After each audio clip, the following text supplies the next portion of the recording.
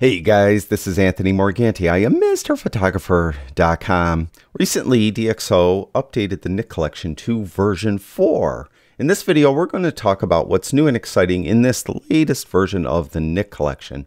Now, it's Nik Collection 4, but they really updated 3 things. They updated Silver Efex Pro to version 3.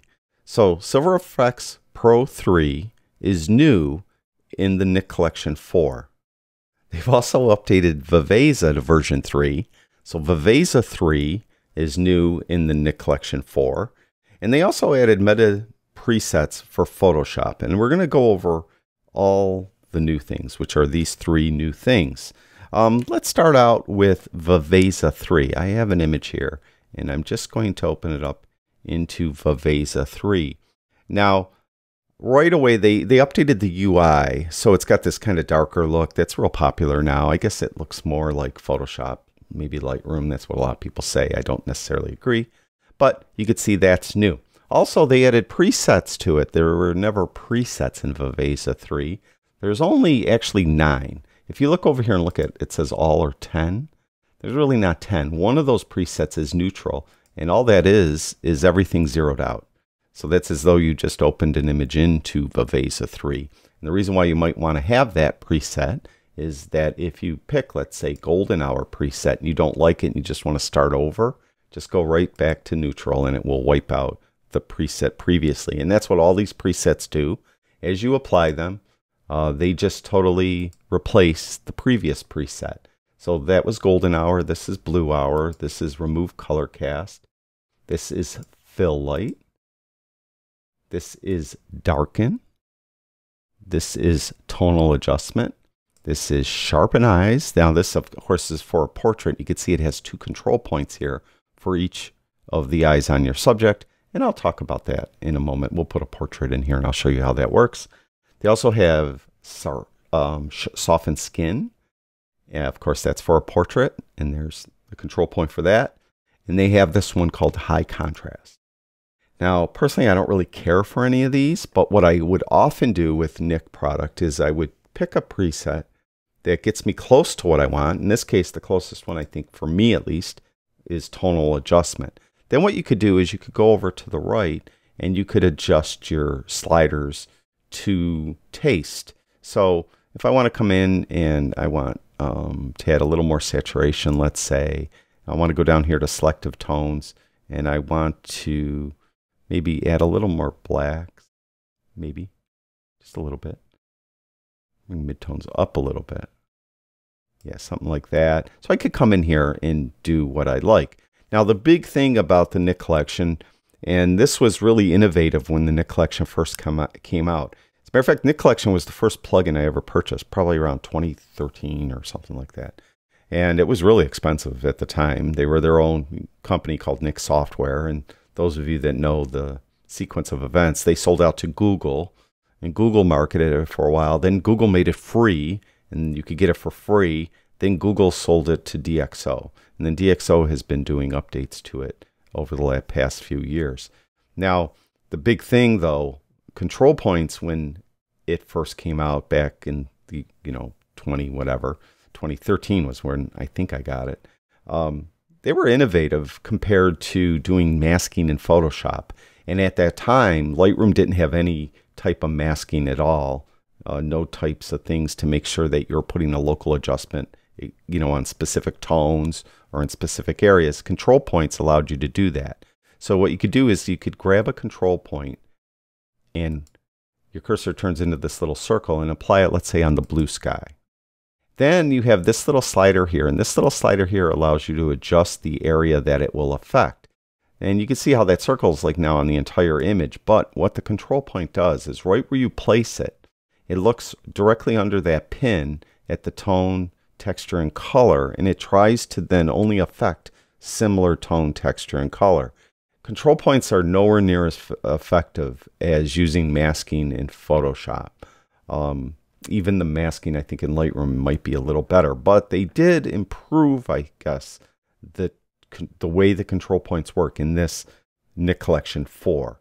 So we added a control point to the sky. Now, when you add a control point, then the adjustments for the control point appear below it. So up above it, these are global adjustments. These were the ones I was just adjusting. Now I want to affect the control point. I have to go down here below.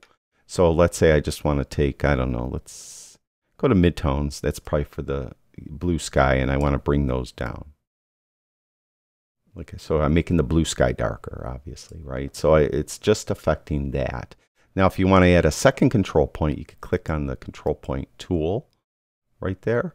And let's say I want to add it to this kind of gravel over here at the edge. Click there. I could bring down that circle a little bit. I call it the area of influence. Whether or not you want to call it, that's up to you. And then I could come in and let's say open up the shadows there.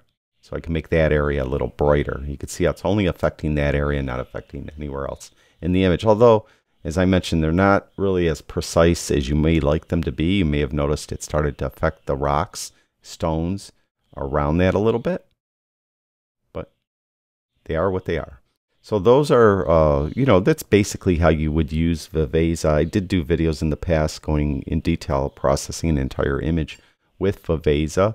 Really not much has changed outside of them adding those presets and supposedly making the control point technology a little better and the overall UI difference. Now, one thing you have to be careful of, I did adjustments to this image.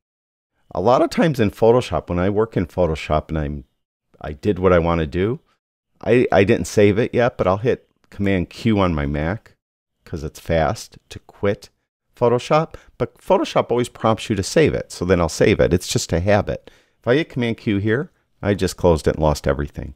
So that you need to be aware of. Those of you that are foolish like me and hit Command Q when you're in a program with a Mac, you just close it. And I'm sure with a Windows computer, when you close it down as well, it's going to do the same thing. Now let's open up a portrait in Viveza, and I just want to show you the sharpen eyes and the soften skin. So we'll click on Sharpen Eyes, and when you do that, you get the two control points. And if you look over here on the right, you can see there's right eye and left eye. The right eye one is active, so I'll take that. I'll try to take that, and I'll put it over her iris of her, or on, well, should it be her right eye or my right eye? I don't know, or for my right. Let's do it her right eye, her left eye. Doesn't matter really. Doesn't matter at all. All right, so we'll move that over there. We'll adjust the size so it's just around her iris pretty much. All right, and then you could see that when I come off it, the adjustments that it did for those the eye adjustments themselves, right? And you could turn it off. There's before. Get rid of that pin over there. Doesn't want me to do it.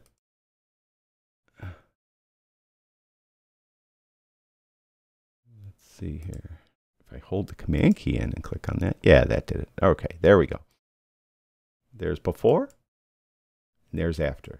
There's before, and there's after. Now it has a soften skin preset as well, but I mentioned when you add a preset on top of a preset, you lost the eye preset. It totally loses it. Now if you look at the skin preset, let's make it so it just covers her face mainly. Right.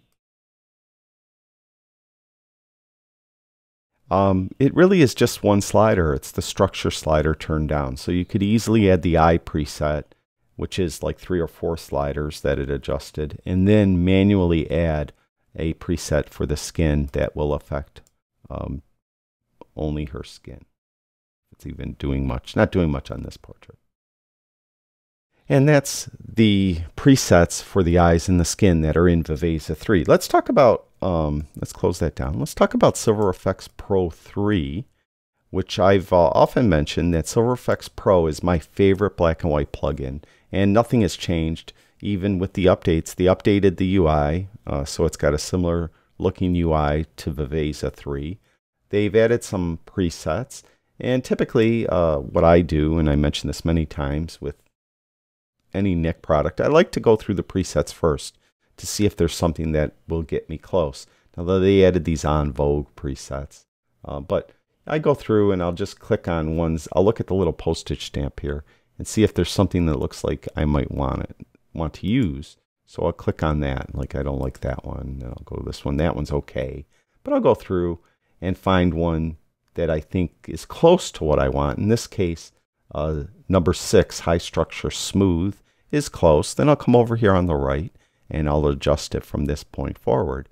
So I could come in and, I don't know, I want to get that sky a little lighter. And in lieu of using a control point, what I could do is probably just bring highlights down and midtones down. See how that affects that. Those are structure adjustments though. I wasn't reading what I was reading here. Here we go. Now we're cooking. We're actually affecting the tone. Excuse me on that. So we'll come in and come down here to contrast adjustment. No, I don't know what I want. We'll come in and we'll bring shadows down a little bit. All right. So anyways, you got the idea. You could come in and readjust things accordingly.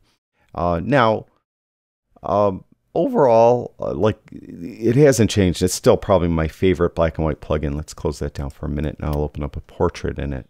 What they also added is they also added some film types. Those of you that follow my channel and whatnot know that I shoot a lot of film. Probably 20% of my photography is film. And if you go down here, you'll see film types right here. And we'll open that up. And they've added, if you go to this drop down, you'll see that there's a lot of different film types in here. So you could get a film look to your image. I don't know. Let's say Agfa APX Pro 100. So that's that look. Now, one thing about film types, I'm not sure anyone has really mentioned. Those of you that develop your own film like me know that the developer, what type of developer you use, will affect the look. You could use a developer that will make it look really grainy, and then you could use a different developer that makes it look almost grain-free, depending on the film, of course. You have others that give you more contrast, others less contrast, and so on. So when it says it's emulating a specific film, I'm not really sure, what type of developer they looked at when they tried to create these different looks. So to me, it's really nothing more than a name here, like Fuji Neopan 400. That film specifically I've used a long time ago, and I could get it to look totally different depending on the developer I used. So these are just names, and you're just basically getting a look for your image, in my opinion. All right, so take that for what it's worth. But it still is kind of a nice feature, kind of gives you a kind of a film look, whether or not it actually looks like that specific film that maybe you used to shoot when you shot film and developed it yourself. That's debatable, but it's still kind of cool. I like that feature there. I'm going to get out of here, and we're going to open an image up into Photoshop, and I'm going to show you those meta presets for Photoshop that are included here. Now, overall, like I said, here I opened up in Camera Raw. Let's open that up in Photoshop. Now, overall, it's a good update as far as the, Silver Effects Pro 3 and Viveza.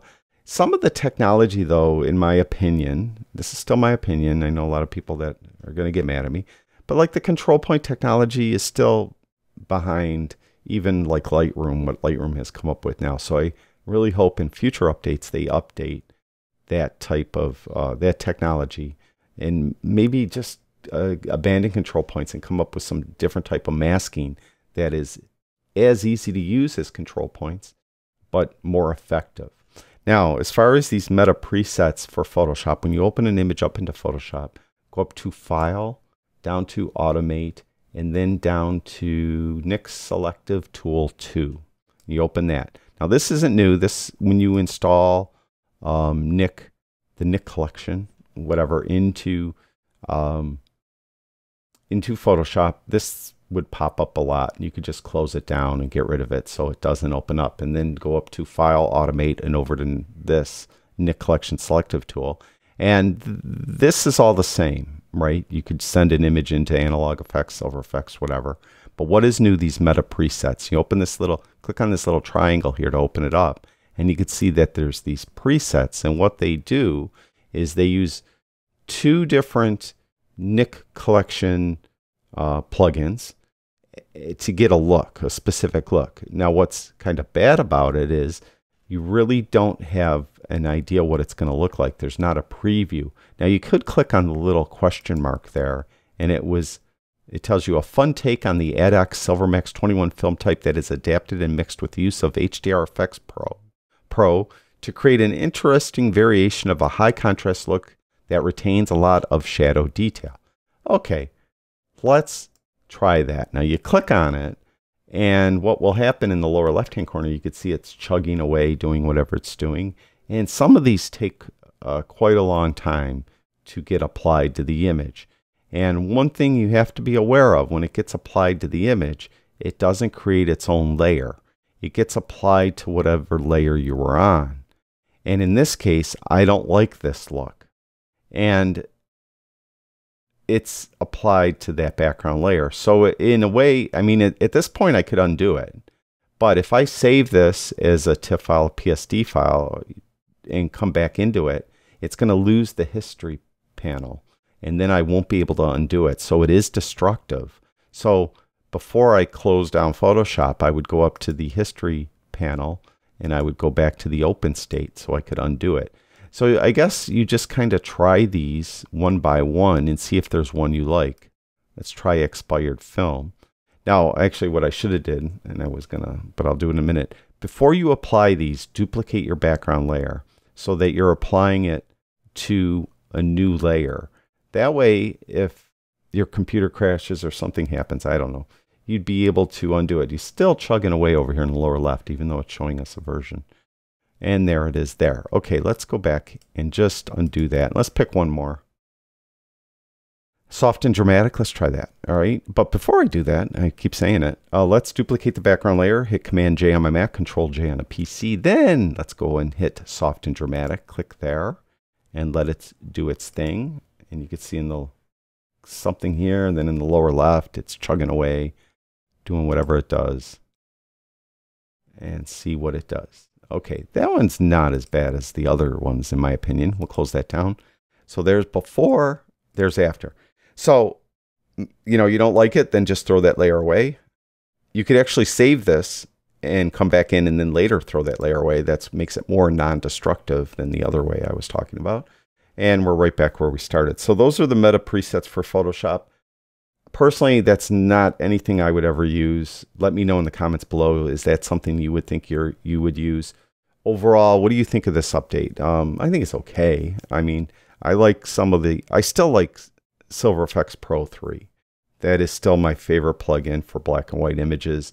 When I did my kind of project of photographing all the statues in Forest Lawn Cemetery. Forest Lawn Cemetery is a huge cemetery in Buffalo where all famous people from Buffalo are buried there, like Rick James, President Fillmore, a lot of different notable Buffalonians are buried there. And there's tons of statues that are well over 100 years old that I photographed. And I used Nik Silver Effects Pro 3 because I made that a black and white project. And I used Nik Silver Effects Pro 3 on all those images to come up with that. So let me know, what do you think about this update in the comments below? In the link in the description below, I have links to their website. You could download a trial version and try it out for yourself. Thank you, everyone who watches my videos. I really do appreciate it. I'll talk to you guys soon.